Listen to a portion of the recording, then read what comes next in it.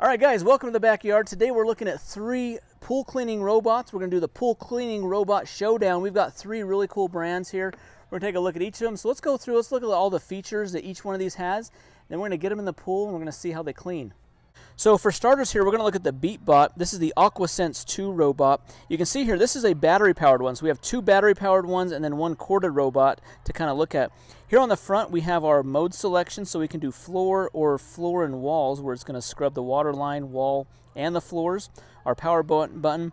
Here's kind of the exhaust jet here from the basket where it's exhausting the water out. Let's take a look at the basket here. And the basket is a simple one-piece basket that pulls out. It's got a nice handle on it. Has a really fine mesh filter on it. Goes in there really easily. Comes out nice and easy. Now this Aquasense2 has these nice rollers. There's four of them, two on each side. This is going to help it navigate the pool as it hits the corners, the edges. It's going to help kind of guide it around so it's not going to get stuck in the corners, which some of these can do that. So a few of the things it comes with, it does have its owner's manual, instruction manual in this booklet here. It has a nice pull hook. You hook this onto your pull, and you can pull it out of the water. So it would simply, when it's in the water, you can pull it up like that. One thing unique with the Beatbot is it does have return to surface technology, where it's going to come up to the surface, it's going to exhaust all the water out of it, and it's going to park itself at the surface, so that way it's really easy to get out. Now it has a very large battery. It can run up to almost 4 hours of runtime when it's in the pool. Has these nice cleaning bristles on the bottom here. These nice tracks are going to help it move around the pool. These little tabs here on the bottom are the charging ports. So when you have it on the stand here, it's touching this, and this base plugs in, and it's going to charge it. It takes about 4.5–5 hours to fully charge it up, and then it's going to run for almost 4 hours. So it's got great battery life and easy to charge with just setting it on the base here. This is the Dolphin Premier. This is our only corded model in this comparison. It does have a nice length of cord, but there is an advantage, I think, to the battery-powered ones, is you don't have to navigate or deal with the long cord being stretched throughout your pool. But this does have some nice features. It does do a good job at cleaning the pool. Now, one thing unique with this Dolphin one is the filtering compartment is down here on the bottom, and we pull these tabs. You can pull this out. Now it has 3 different types of filters that you can apply depending on the needs of your pool. Like this is the fine nano filter. It's gonna get the really fine dirt, dust, pollen. It's gonna get that out of the pool. It's gonna be very effective with doing that. So you've got 4 of those. Or you can swap these out and put a standard filter. And then it also has a leaf bag that you can put in here to get a lot of large debris out of the pool. Now with this being a corded model, it does have like a power station here that we plug in. So we plug this into an extension cord, we run this on our pool deck, and then the end of the cord is going to connect into here. And then we can control this right here on the control panel. Now this can clean the water line, so it can do the walls, the water line, the floor with these scrubbing bristles here. You can also set weekly timers through the timer box, so you can set the weekly schedules with that, have it come on certain times throughout the week. That would be one advantage to having a corded model, is you don't have to take it out and charge it. It can be in the pool and run its weekly schedules. This is the Aiper Scuba X1 robot cleaner. This is battery powered. It has a 4+1 cleaning mode. One thing unique with it is it has this filter basket with a micro mesh ultra fine filter, which is a secondary filter to help filter out the unseen particles, very fine particles of the water. So you can run that with the standard filter, or you can insert the micro mesh into the standard filter, and you're going to have double the cleaning capability. So it does have 5 cleaning modes, where it goes floor only, walls only, water line, scrubber, the scheduled app-based mode. It also has a Wave 3.0 navigation, OmniSense, and ultrasonic obstacle avoidance. So it's going to help navigate the pool. It's not going to get stuck. Now the battery on this lasts about 3 hours, and it's going to take about 4 hours to recharge. This has a similar docking system. When these contacts touch the base, it's going to start charging, and it's got this base here. It's going to sit right on here, so charging's easy to slip right onto this base right here. See here, I've got the Dolphin sitting right here. Seeing this cord wound up, this big 60-foot cord, I've got the power box, an extension cord running to it. Just seeing that kind of gives me a little anxiety. I've had a robot like this in the past. I used one for a couple of years when I first got my pool, and the cord is just kind of a hassle. Winding it up, dealing with it when it's outside of the pool, when it's inside of the pool. So having the cord and the battery and the extension cord is a challenge on this type of a robot. So I really prefer the battery style robots. For my particular cleaning needs, I keep a cover on my pool when it's not being used, so it stays relatively clean most of the time. The robot that works good for my situation may not be the best for your situation, so it just depends on what your situation, what your needs are, how your pool is, how dirty it gets, is it covered. Let's talk about the suction power of each of these robots, because that's going to determine how much water is going to be filtered through the filter, through the motors on an hourly basis. So the Aiper is rated at 6,600 gallons per hour. The Beatbot is 5,500 gallons per hour, and the Dolphin Premier is 4,500 gallons per hour. Both of the battery robots here, the Aiper and the Beatbot, the Aquasense2, have 4 motors, so that's really going to help with suction a lot more than the Dolphin, which only has 2 motors. The Aiper and the Beatbot have easier filter compartments to get to. The lids just pop open, like the Beatbot does that. The Aipers just lift up like that. The Dolphin, you have to turn over, you have to flip the switches, you pull it out.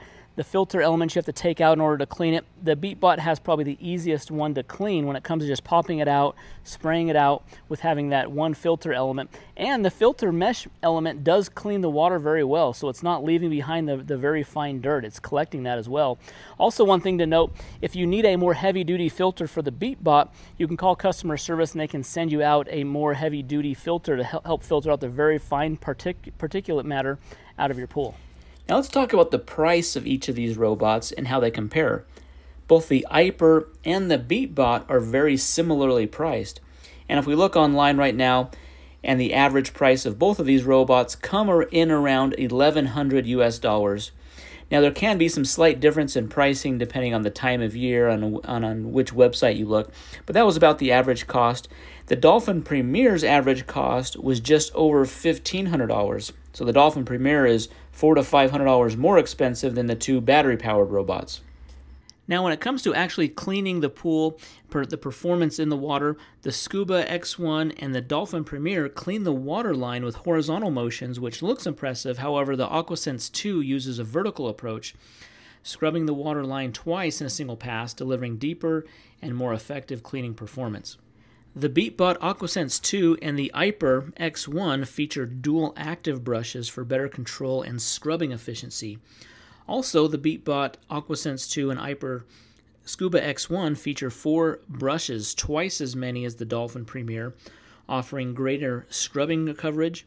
With front and rear brushes that operate independently and at different speeds thanks to a differential control, they deliver deeper cleaning and sharper maneuverability, unlike the Dolphin's non-active brushes. Now when it comes to navigating throughout the pool, both the Beatbot Aquasense2 and Aiper Scuba X1 feature advanced navigation systems with more sensors and efficient S and N-shaped cleaning patterns. This ensures better coverage, reduces missed spots and overlaps, unlike the Dolphin Premier, which relies on random navigation that's generally less efficient. Now both the Aiper and the Beatbot feature 5 cleaning modes. The Aiper offers the added benefit of an independent waterline cleaning mode and a scheduling option. Now while the Beatbot Aquasense2 includes waterline cleaning as part of its wall cleaning mode, which works pretty well, it doesn't offer scheduling. However, the Aquasense2 does provide a more customizable cleaning experience by allowing users to select specific areas and number of cleaning cycles. Additionally, the Aquasense2 includes a specialized mode designed to better handle complex pools with curved bottoms, large steps, or even platforms. Now when it comes to the category of ease of use, I place a lot of weight on how much I like the robot as to how easy it is to use. How easy does it make my pool cleaning routine? The Aiper has some good features. The Scuba X1 has all of the cleaning mode buttons on the outside, so there's no need to open up the app. If I just want to do waterline only, I can push that button, and it has that. The Aiper is more difficult to fish out of the pool. You have to use the included hook, and the area to hook onto is narrow and can take some time to find when it's at the bottom of the pool. The Dolphin Premier is the most inconvenient to use. Managing the cord, having to set up the power box on the pool deck, having an extension cord laid out across my pool deck, winding the cord up each time I take it out and out of the pool, getting the plug wet. I've even had the plug get wet and it's tripped my GFCI breaker, so I've had to go reset that. So it's just more difficult in that regard. Because the Dolphin Premier is inconvenient to use, I'd find myself not wanting to use it, therefore cleaning the pool less. The Beatbot Aquasense2 is the easiest to use of the 3 pool cleaners.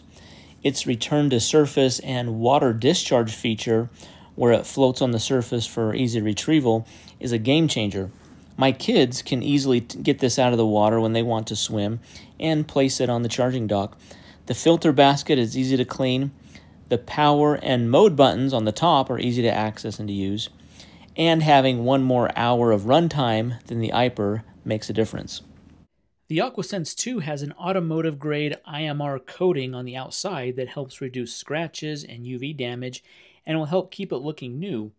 It also has a 3-year full replacement warranty, whereas the Aiper has only a 2-year warranty.